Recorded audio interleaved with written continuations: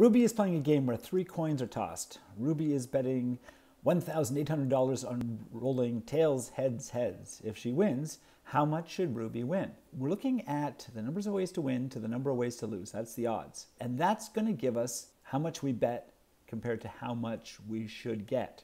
Okay, our winnings. It sets up this nice little proportion. The number of outcomes. There are 2 possibilities for the first coin, 2 possibilities for the second coin, and 2 possibilities for the third coin, which is 2 to the power of 3, or 2 times 2 is 4 times 2 is 8. There's 8 different outcomes you can get. There's only one win. There's one way to win. That means there's 7 ways to lose. It's going to be 1 to 7. We're betting 1,800. It's going to be 1,800 out of, well, how much should she win?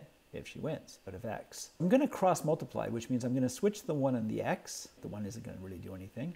And I'm going to cross the 7, so 7 times 1,800. And that gives us 1,800 times 7 is $12,600. $12,600 if she wins. And that is how much you should win given the odds. Have a good day.